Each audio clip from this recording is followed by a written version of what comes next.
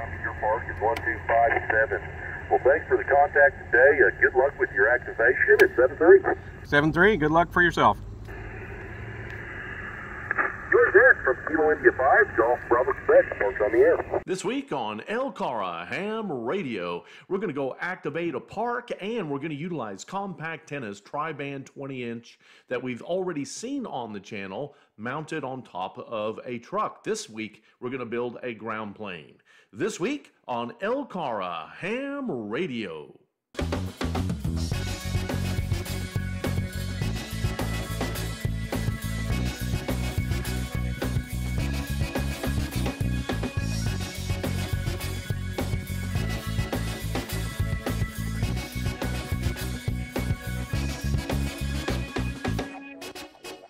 So we began by building a ground plane counterpoise for the antenna in this video. Now, as I mentioned, we've used this video on a truck and it worked out really, really well.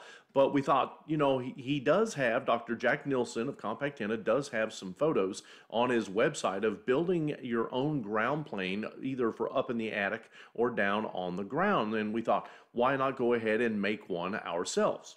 So we looked around AC4DM's hardware store, which is his farm, and he had some of these panels that you use for building sheds. Now, these are insulated panels. You've got steel on both sides with an insulation in the middle. All we have to do is tear those metal sheets off or basically remove them from the insulation, and that's exactly what we did.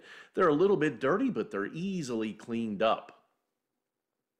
So we got to work peeling those panels off. We ended up peeling 2 of those panels off to get 4 sheets.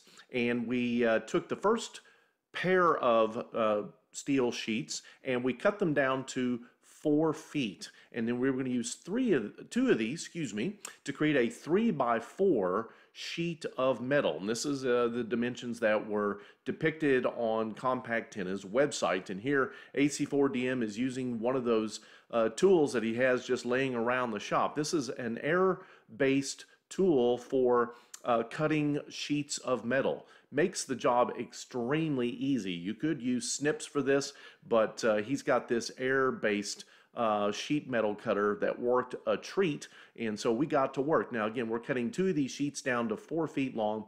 We'll then combine 2 sheets to get 3x4. So now we're marking where we need to place some holes so that we can put these 2 sheets together. So again, we're measuring 2 or 3 times and then cutting, or in this case, creating holes for some bolts and butterfly nuts and so forth to go through. Here we're utilizing one panel over another to create where our holes need to be for the panel that's going to be underneath. And then we're adding a washer and a butterfly nut with the stainless hardware there, the bolt itself, and that puts the 2 panels together, and this gives us our 3x4 sheet that we will use as a ground plane counterpoise capacitive coupling piece of metal. Now, based on his reference design, he utilized a sheet of aluminum foil. And we thought, well, you could certainly do that. But since we had more of these panels on the farm, why not take a couple more sheets from one more panel and utilize those to get that 8-foot length. Now, they'll be greater in width than a foot of foil, or with a foil, aluminum foil, but we thought this would be a better option given that if we need more surface area, we can reutilize these sheets. Now, according to Dr. Jack, you need these additional sheets for potentially capacitive coupling with the ground, the water table. And if you're in a good location, you may not even need them. So we cut those sheets down, created our holes. Now we actually have a kit that we can carry with us in the emergency communications trailer. The next day, we went up to Chris's place, KY4CKP, and we started rounding those edges. These are steel sheets. They're sharp. They had some burrs on them that can cut you very easily, and so we needed to clean them up a little bit by removing some of those corners on all 4. And in addition, we got out our scraper, and there was a little bit of insulation left on the other side of these sheets, these steel sheets. So we got to work scraping that insulation off of each of the panels. And once we were done, we had a mess on our hands. In fact, we told Chris's wife that termites were going wild in his garage. Now, as I mentioned, these edges on these steel sheets are extremely sharp, and we don't want anybody to get cut. So we thought, why not add a little bit of duct tape, or in this case, Gorilla Tape, on the edges to dull those edges, and then we'll also add a little bit of that Gorilla Tape to the corners. Eventually, we're going to add some of that automotive piping, you can call it, edge guards that you can put on your doors for your automobile to prevent scrapes and whatnot with other vehicles in a parking lot, but we didn't get a chance to add that in this particular case. But we do have the tape on there along each of the edges and on the corners. And we're just trimming that up a little bit to make it look even neater. This is what it looks like once it's put together. We went out to a local park, and we want to utilize the reference design that Dr. Jack Nielsen had on his website and then do some SWR checks. So we've got the 3x4 sheet, and then we've got some aluminum foil 8 by 1 foot spread out on one end. Now this is utilizing the nano that Chris has, and you can see we're looking at the 20 meter band from 14 megahertz down on the left, bottom left there, to 14,350. And you can see most of the band is incredibly usable. Some of it is above 2, but with a tuner, not a problem with many radios today. Here we're looking at the bottom end of 20 meters, and we're still below 3. Pretty close anyway.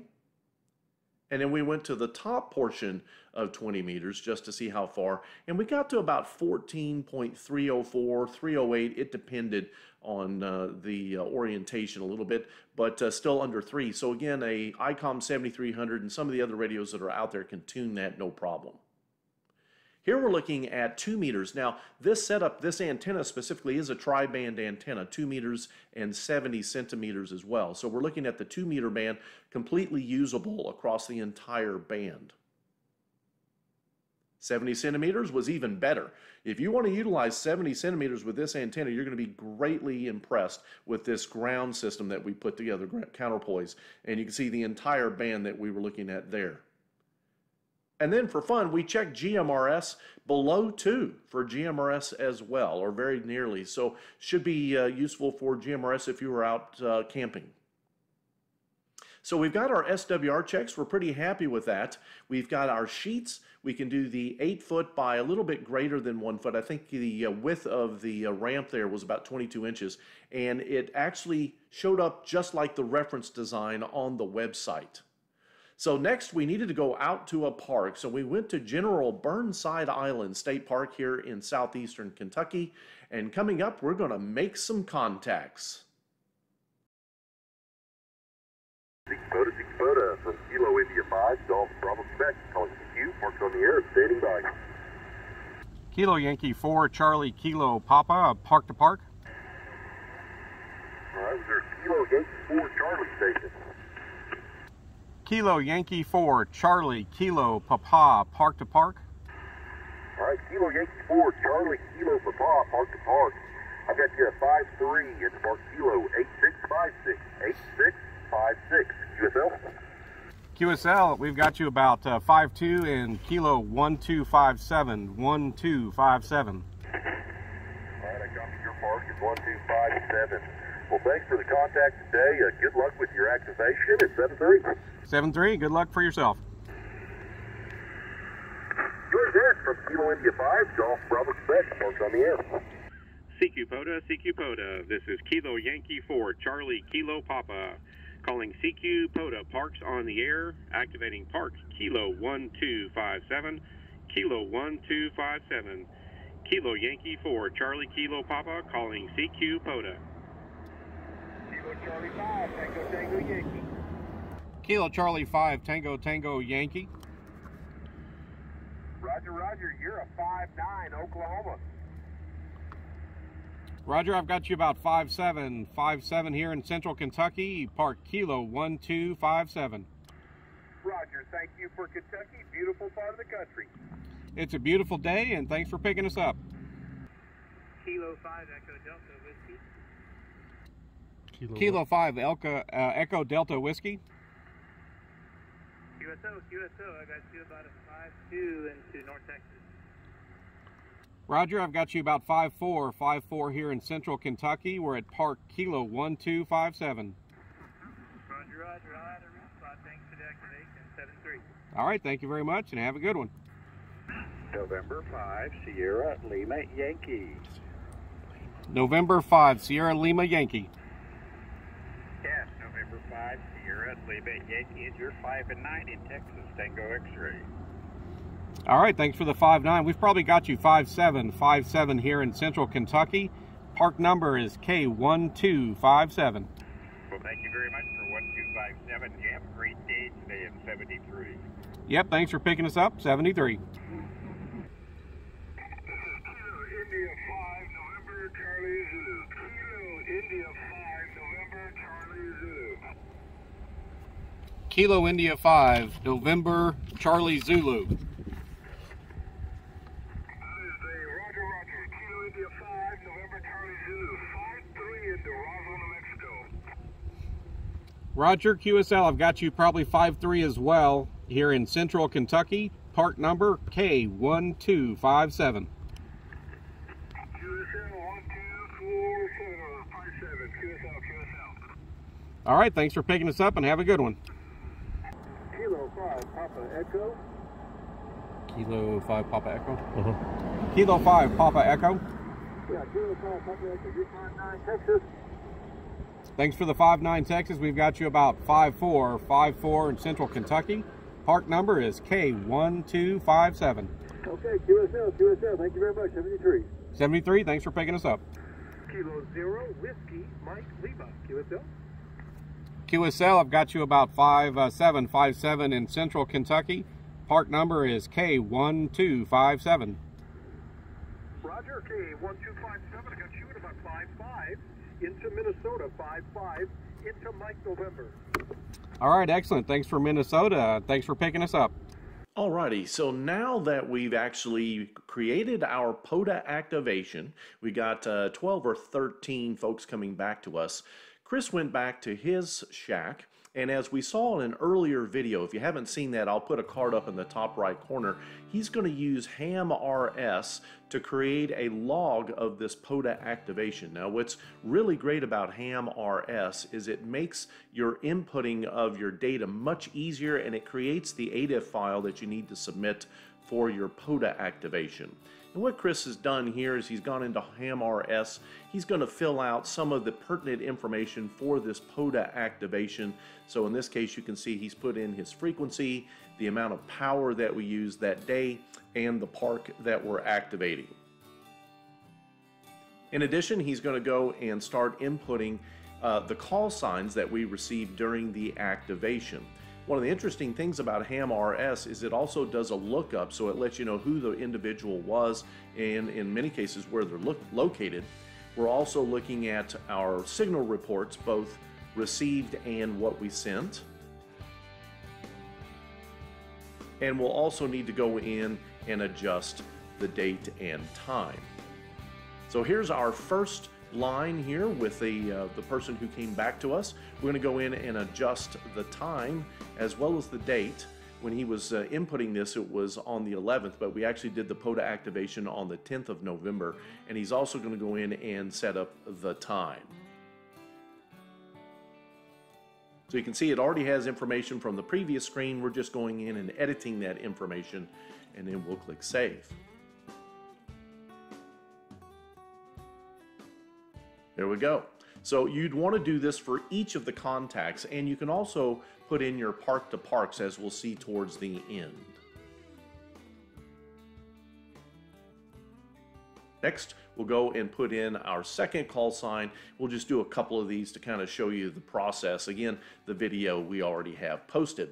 So here we have Kilo Charlie 5 Tango Tango Yankee. Signal report. Notice the information in the top right corner is already filled in, so we don't have to do that again. And that second one took even less time. We're going to go edit it for putting in again the date and the time. That's about the only thing we'll need to edit.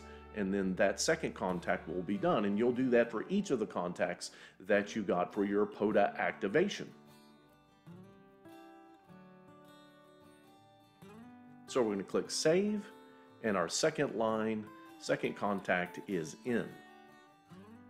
What we're going to do next is transition, where we're showing you adding a park to park and how to save the file into the ADIF format that you need for submission. So here you can see Chris has gone ahead and put in all of the contacts, but if you look at the top two lines, we actually have park to parks. So when you're putting in a call sign, there is an option, was this individual representing another park, and if you come underneath their call sign, you can actually put in their park number, and that way you get extra points for park to parks. So Chris is putting in their park right here.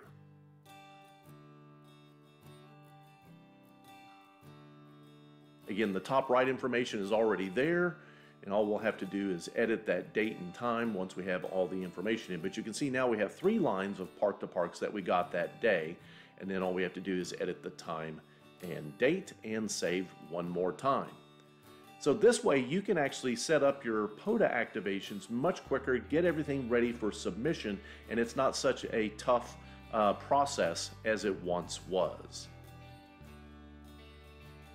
Just finishing up, going to click Save, and we're good to go. So really, now that we've got all of our contacts in, both park to parks and regular hunters, we need to save this or export this into the file format needed for submission. So we're going to go to the top right corner, and we're going to go to the little gear icon over to the right. We're going to choose Export to our ADIF file, and we're going to give it a name. Chris is going to put this in whatever folder he wishes. Click Save, and now that ADIF file is created, and we're ready to submit that to the POTA folks and get credit for that activation. We had a lot of fun creating this groundplane counterpoise that does what is called capacitive coupling by Dr. Jack Nielsen, and we utilized his reference design, as well as we came up with our own partial redesign utilizing sheets of steel from those panels that we liberated from AC4DM's inventory. And they worked out really, really well. We got the exact same numbers that he had published on his website on all 3 bands. So it's an incredibly great antenna for not only POTA activations, but 20 meters in general. You can utilize this setup on your vehicle if you have the proper steel frame, or you can build one of these ground plane counterpoises on your own. As you can see, we didn't use the ramps, the additional ramps for additional surface area, because they were unneeded. The piece of concrete that we actually put the antenna on top of must have had rebar in it, because we also got really good conductivity, and it acted as a ground plane really, really well. So we made some really good contacts all the way out west to Roswell, New Mexico, and as far east as Connecticut for one of the other contacts. And it just worked really well. Could I recommend this antenna and this ground plane counterpoise system?